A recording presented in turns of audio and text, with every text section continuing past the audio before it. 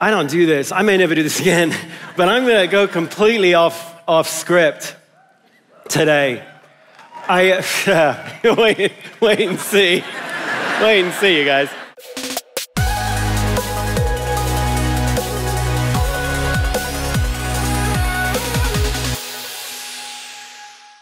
This year for me has been one of those years that there was before this year and after this year. My life is cleaved in two. And I don't mean just that a plan didn't work out. I mean that every single, some of you know who I am, have read books, have taken things like Strength Finder or Standout. You know that I spent my entire life focused on using reliable data to pinpoint the truth about a human. And this year, every single part of that mission, every single part of that identity, every single part of that purpose has been challenged. On March 12th of this year, I got a call from him. It was 6:35 in the morning. It was a beautiful spring day. The jasmine was just blooming, and I pick up the phone. I live 15 minutes away, but he called up and said, Dad, his voice was flat. He said, Dad, can you come round? I'm like, I'm just going to work. He goes, can you come round? I'm like, why? He goes, because Mom's just been arrested by the FBI. And I've never shared that. I mean, everyone and their mother has been calling me the last 6 months. The Wall Street Journal and Good Morning America and the Today Show, everybody. I've never shared this, so I don't even know where this is going to go. But, I think the smell of jasmine is forever ruined for me. Because I'm shocked, Jack's mom is not a bad person. Like, she's Captain Marvel, gets things done. Like, she's the anti-flake. So it didn't compute, and I got in the car, and it felt like it was 3 hours to get there, and also no time at all. And I get into the house, and they're both sitting there, Lilia and Jack, and they're on the floor, this wooden floor, and it felt like someone was moving. It was a weird feeling, like someone's moving house. Like if I were to open the doors, you'd find the things in boxes and movers about to. It just felt empty. And you spend the first hour sort of consoling, like 9 FBI agents came in, guns drawn, and took their mum away. And then Jack's on Twitter, and he's finding out that this is actually part of a raid, that there's a lot of people that have been taken away. And then he gets the government complaint on how he finds the government complaint. I still haven't found it, 6 months later, but he's half an hour in, he finds it. And I forgot my glasses, and I can't read it, so we're both, Lily and I, sort of hanging around his back, looking at what, and he says, well, she's not mentioned until page 15. It says something about honest services fraud. Maybe she's a witness. And then both of them gasp, and he goes, and he says one line, he just says, Mom paid Rick Singer $50,000 to cheat on my ACT, and she's planning to do the same for Lilia.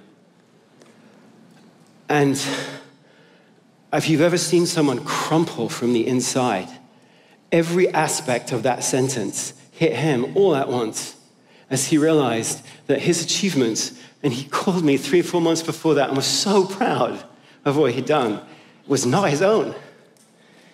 The person who he loved most in the world had committed to a life of lying to him, and he crumpled from the inside.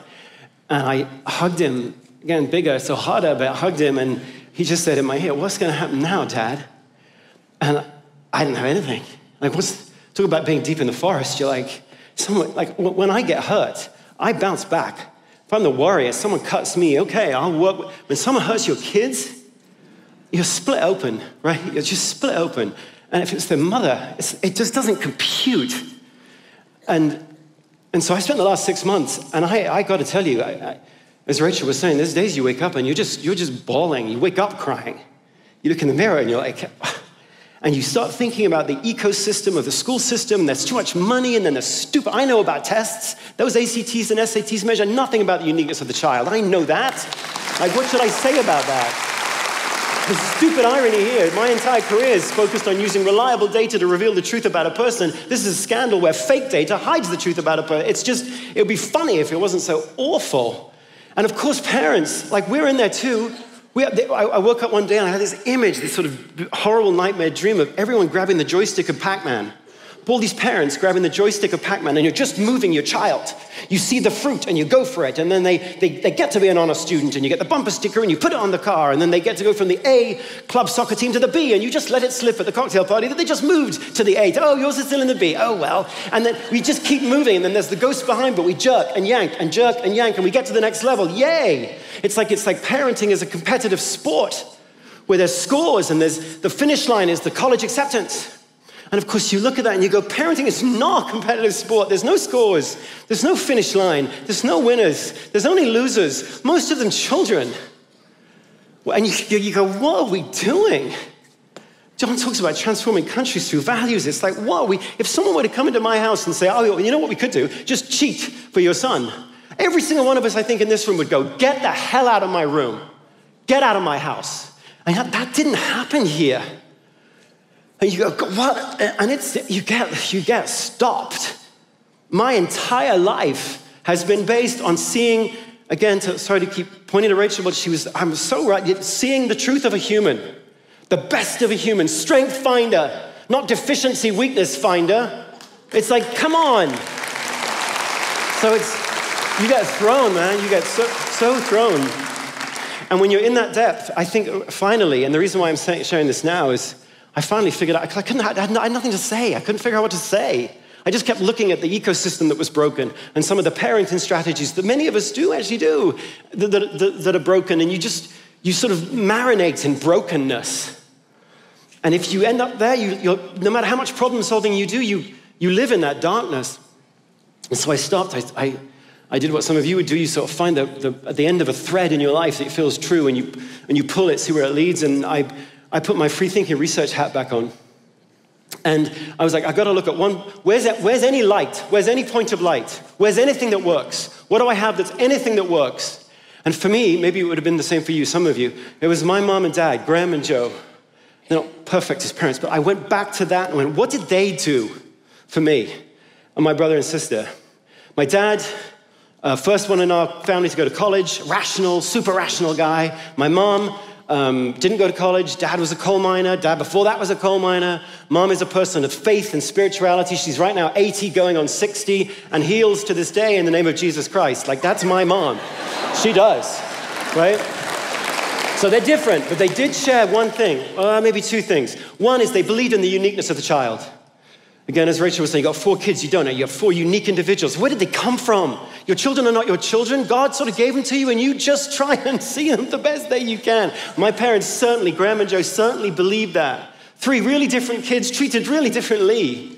And the second thing they believed in was space making. Space making. They were super intelligent space makers. You leave a space and you let the child bounce around inside it. The walls of the space are made of love, so you've got things to, but you make the space, you leave the space, you're an intelligent space maker. And that might sound theoretical to you, but for me, it had massive value as a child. Because I grew up between the ages of 0 and 13, I couldn't speak. Which is weird given what I'm doing now, but I couldn't speak. I had a stutter, a terrible stutter. Not a sweet little one, but one of those ones where you start talking, the person, you can see their expression go from oh to oh to, and it ends up like it's the Fish Called Wanda scene where John Cleese is like, just spit it out! Like, that was my life for my first 13 years. And as a parent, a stammer is a really difficult thing because not only that you cannot do anything about it, but the more you try, the worse it gets. The more you intervene, they took me to one speech pathologist one time where the guy was like, Peter Piper, say that. I thought, the more he pushed, the worse I got. My mouth just shut down. And so they went, you know what, you're either going to figure out how to live happily within your stammering world, or you'll find a way through it, but we are not going to tell you we're going to create love and space. And it was hard, right? Now it's not life-threatening. It's not like I had some disease, but as a boy, I don't know, it's hard. Particularly if you have a name like Marcus Buckingham. Try and say that name with a stammer. It's like you end up hooked and thrashing on the length of the long line of your name like a dead fish. My first day at school at 6, I go and the elder boy goes, hi, what's your name? I'm like, I try and say the word Marcus. I can't get it out at all. It's just one long M. So I shut up. He looks at me weird. We go into the teacher. The teacher goes, what is your name? And the elder boy, I still remember this, goes, he couldn't say. And the teacher goes, he didn't say? And he goes, no, I couldn't say. So he goes, what's your name? And I go, I tried Buckingham. I'm like, Marcus is a disaster. Buckingham. And it just was right? And for the rest of my time there, that was my nickname. It was done that day, which again, isn't a disaster. It's just and I was okay. Mom loved me, Dad loved me, it was all good. And then one day, 13 years old, and I've got 3 more minutes here, John, is that okay? I think 3 minutes, or 40, I don't know. Anyway, right before you graduated at 13, they picked 5 boys. I went to an all-boys school. 5 boys to read aloud in chapel. And I never worried about it that much because I'm like, no one's going to pick me. I can't read aloud in class, let alone reading aloud in chapel. And then I see it. I remember it was a Tuesday. I see it in red ink. My name for reading next week. And I'm like, fear.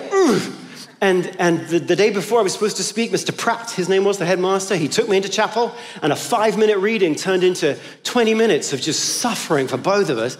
I go home. I don't really complain about the suffering to Mom and Dad, but I tell them, really bad news, guys. I'm supposed to read aloud in chapel tomorrow, and I'm waiting for Mom and Dad to do what many moms and dads would do, to pick up the phone and go, Mr. Pratt, you will not be humiliating my child in that way. My child's self-esteem is paramount. It's what everything's all about, and you will not have him stand. Like I was waiting for them to do the thing that parents do. You reach in and you fix stuff for your child. And all my mom said, straight back, good posture. She said, that'll be lovely, Poppet. And I'm like, there's no part of that that's like, it'll be lovely, Poppet. And you're like, so the next morning I get up. I'm petrified. I can't, seems weird because I'm doing this, right? So you go, well, really? I can't speak. And I'm going to stand up in front of all my friends, and they're reading along. It wasn't actually a piece from the Bible. It was a commentary on a piece in Corinthians, but they all had it. Like they could see every word. Like, can you imagine? Anyway, I get up. I walk around to the lectern. I stand at the lectern, and I look up, and I can't even begin to find the words to tell you quite what happened. Like a feeling came over my head, like it was around my head. My throat opened up, and I did it's like I saw 400 pairs of eyes, and the words came perfectly. Not a single stammer, right? I didn't do anything. It just happened. And I don't know what happened. My dad says it's your synapses. My mom thinks it's the Holy Spirit. Maybe it's a combination, right? I don't know. I do know only these 2 things. I know from that point on, I tricked the world. I decided when I was going to talk to one person, I would pretend in my own little head that I was talking to 400. I would pretend, I took a strength, if you will, a thing that strengthened me, and then I used it to overcome a weakness. For some stupid, crazy reason, talking to 400 people gives me fluency. Talking to one, I have disfluency. 400, and from that moment on, the stammer went away. It took a week. So it went away so much that people in my next school didn't even know I had one, ever. Unbelievable. So I knew that. The second thing I knew was that my mom and dad didn't know what would happen in the space. They didn't know. Like it all seems fine now in retrospect, but they didn't know that was going to happen. They had no idea that was going to happen. Imagine the faith that must have taken. Yeah, but son, go on, off you go. But imagine the faith that must have taken. They didn't know. It's the last thing it says. There's no speech pathology textbook that says, chapter 5, throw them into some public speaker and let's see what happens. Because no one does that. And I shudder. I shudder to think that my mom or dad would have picked up the phone and stopped it. Because if she'd have stopped it, I wouldn't have gone up there. And I wouldn't have seen what I saw. And I wouldn't have felt what I felt. And I wouldn't have learned what I learned. And so in some really meaningful ways, I wouldn't be who I am. And that's what I learned from my Grandma Joe, space making. So if I can just leave you, I think, with this one thought, that what every single instinct of yours is to grab the joystick on the Pac-Man game and jerk and pull. And even when you say, I'm doing it for love, you're not. Love is space making.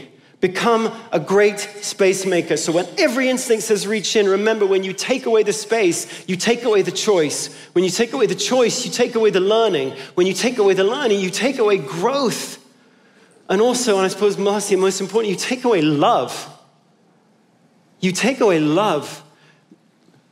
Rachel was saying this, see your child. You can't love what you can't see. You can't love what you can't see. Create the space, see the child.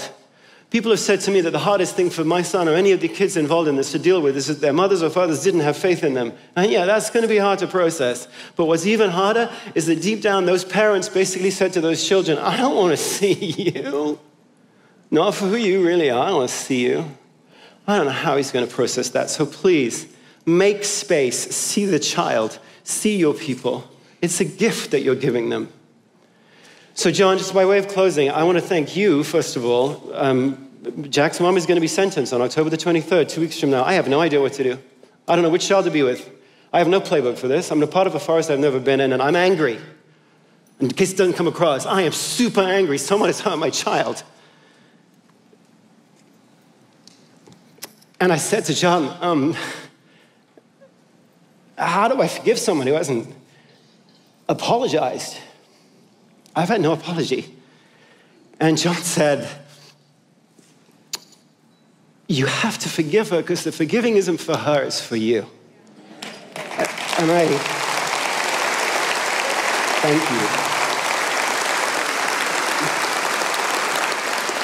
you. And then I'm just going to say thank you to you all. I'm a repressed, uptight Brit, and this doesn't come very easily for me at all. So thank you for listening. And I hope that there might be some small part of my experience that when you get lost in the forest, you can still find some way to rally those around you, your kids, your followers, to a brighter future. Thank you, Matt.